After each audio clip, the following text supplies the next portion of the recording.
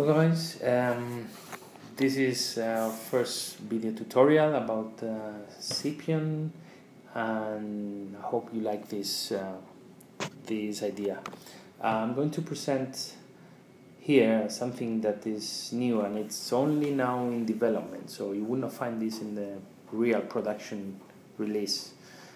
You want to try this, then you need to check out the development branch, and I don't know. If you are not an experienced developer, then wait until we release the new version. This is a project, I call it Helix. This is just not a real project, so I have imported movies. Actually, it's only one movie, and I did a movie alignment. I got one micrograph, so it doesn't make sense for actual workflows, but for this demo I think it's enough. And then I have a picking, so I'm going to show you something new, that is the linear picking. So let's do it. I'm going to launch this project and activate the picking, and you will see immediately that we have the same picking window.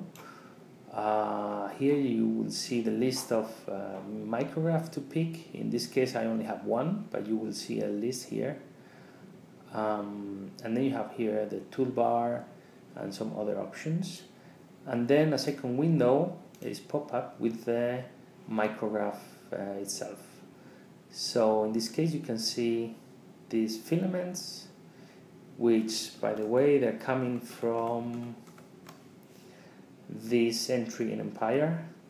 So thank you these guys for providing this sample data.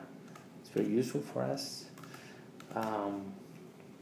So I come back to the picking, and so initially you enter in a normal mode. So it means that if you want to pick this, then you will. So let's change the size of the box from 100 to, I don't know, maybe 200. Yeah, okay, more or less. So you want to pick all these filaments, or I think these are virus. Then you need to do this manually, and it could be a bit tedious. So the new feature we have implemented is the linear picking. So how do you activate the linear picking? In this case, if you are the mouse is over the micrograph, you can press L, and then you can see the linear icon has changed, and you can also activate pressing the button. So now it's deactivate, you are in normal mode, now you are in linear mode. So these are the two options you can use to activate the linear mode. So once you are in linear mode, you click in one point, right? This is the starting point, and then you click on somewhere else, and then you get the boxes. As you can see, the boxes are overlapped, and probably you don't want this. So that's why we have here the box step. So in this case, you have a box of 200 pixels, probably you want a step of, I don't know, 200 maybe. Let's see.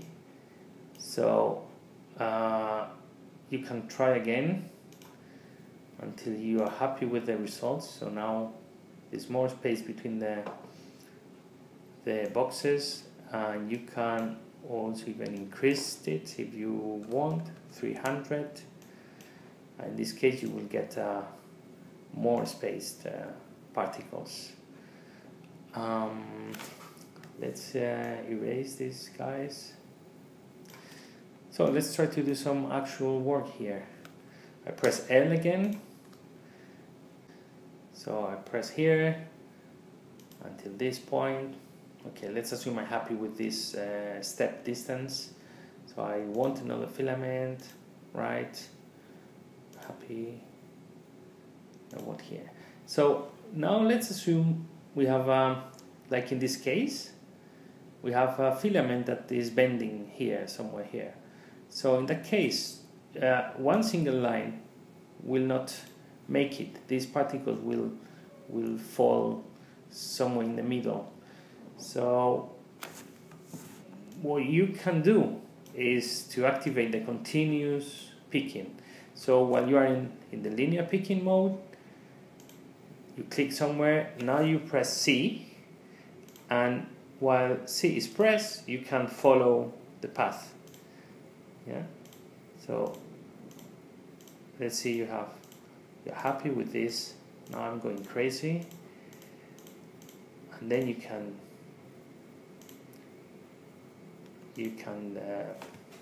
pick in like a polygonal mode. I guess this is it for the linear picking. Another thing I would like to show you is that we have improved the erase mode.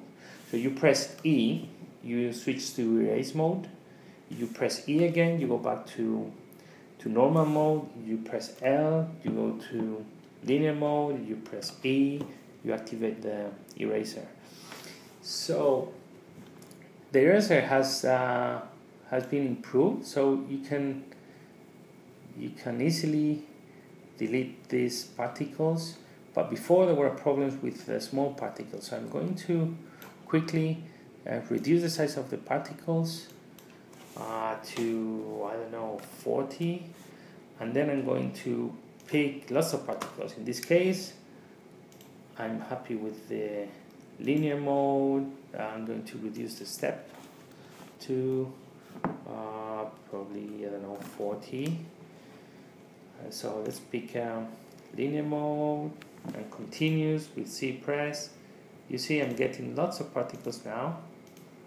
I want you to show something. So we have all these particles here.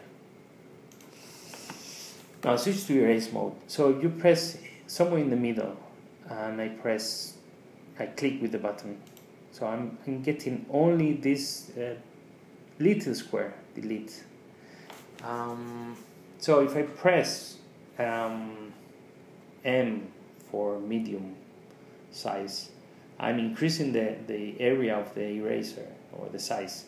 So again, in the same spot, I can delete more particles. And if I press B for big, large was for the linear picking, I can even delete more. And if I press X for extra large, then I can delete more. So in this case, without pressing anything, I delete in more detail. But if I press X, I'm going to delete, like increasing the size of the brush. It's kind of making it bigger. So guys, these are some of the improvements we've done recently, and we wanted to share with you. I hope you like and enjoy this video tutorial. Thanks for watching, and we are very happy to receive feedback from your side.